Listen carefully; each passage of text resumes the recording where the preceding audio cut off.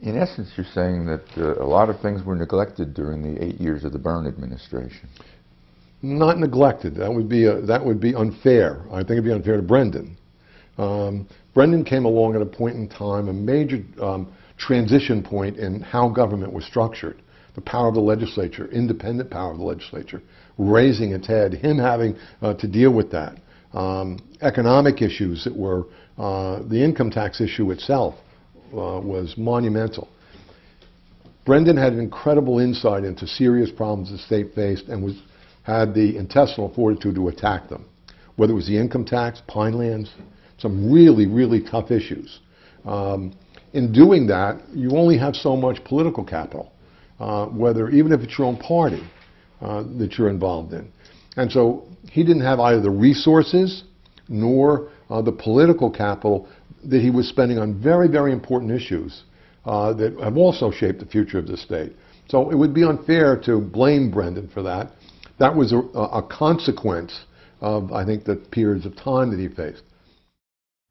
Looking back, do you have any disappointments about things that you wished could have been done during Byrne's terms? There were things left at the end. I wouldn't say disappointments, but we just didn't finish. You know, we didn't get to, which is always going to be the case. But I was trying to call attention to the problems in the pension funds and trying to do something about that. To the extent that we had a plan, which I don't remember what it was, to change the pension funds. And I had been meeting with Fred Hipp at NJEA, who wasn't enamored of the plan, but he wasn't hostile to it either. And I foresaw this as a coming problem for the state, which it is now in spades. But we didn't deal with it.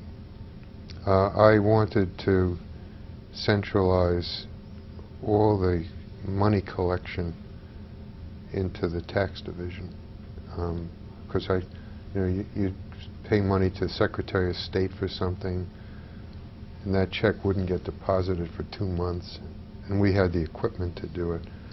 And I also thought there were some real efficiencies possible between all the work we were doing with corporations in the tax division. The Secretary of State was dealing with corporations, and the labor and industry was dealing with corporations. And somehow all that could have been melded into one more efficient. Same thing with senior citizen. You know, everybody was dealing with senior citizens with their income eligibility for Medicaid and this and all these different programs, getting into state parks. And we had the information about senior citizens. We could have centralized all that and made sure everyone got what they were entitled to in all the programs. And I mean, so there were lots of things that were on the drawing board that didn't get done before we left. But the major disappointment I have is with the school finance reform stuff, because I still think it made sense the way we did it, and it was the right way to do it. And I didn't have time to follow it afterward to find out what people thought went wrong with it, and why from the end of our administration in 1982, early 82, until Florio was governor, which is like 10 years later, nothing happened in the courts. But then all of a sudden the whole thing was scrapped. Florio had a completely new plan. That was scrapped. There was another new plan, and now we have a plan that on the face of it doesn't make any sense, that only 31 districts are entitled to equal protection or quality, thorough, and efficient education compared to 500 plus districts. And I think people are now starting to figure out there needs to be a better, newer formula. When they do that, I think our formula is the right formula in some fashion. And I just don't understand. How did your formula differ from 31 average school districts? I mean, the basic thing of ours was called power equalization, and we got it from school reformers at the time. It wasn't our invention. They were promoting it nationally. It meant that every district in the state, if they taxed at like $1, would raise the same amount of total dollars for education, because if Teaneck taxed at $1 and raised $1,000, and Newark taxed at $1 and raised $300, the state would pay $700. And so it was power equalization. That gave every district the same benefit based on the standard of community wealth, property wealth, to run their schools without fiscal constraints. And so, as a matter of equity, it just makes sense mathematically.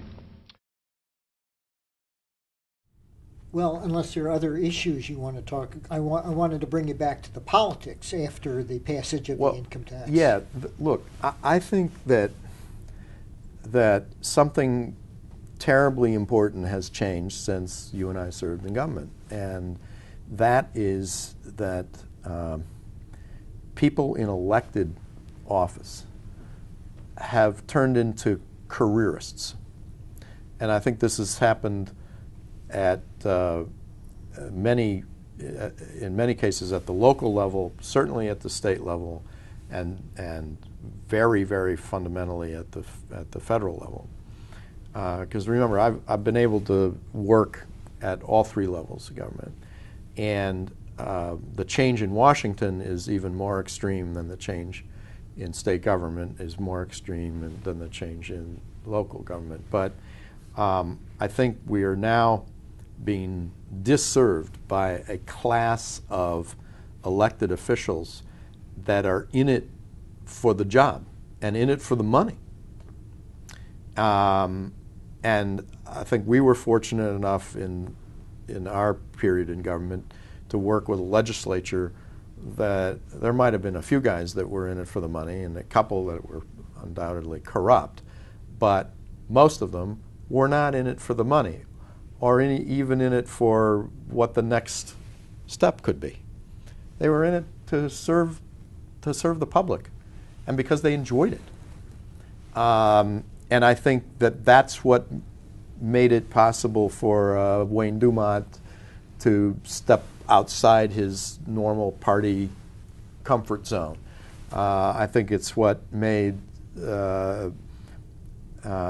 both Wiley and Burstein able somehow to find the time and the energy to devote to the issue of school funding reform and school reform itself, and what makes it difficult or impossible for most of the current crop to do that.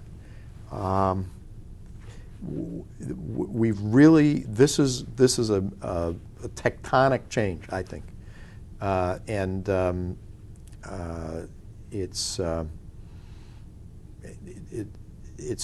I think it explains a lot about why we were able to accomplish as much as we were able to accomplish despite incredibly difficult fiscal economic circumstances, and why this crowd, this current crowd, whatever the party, hasn't been able to accomplish anything like what we were able to, despite incredibly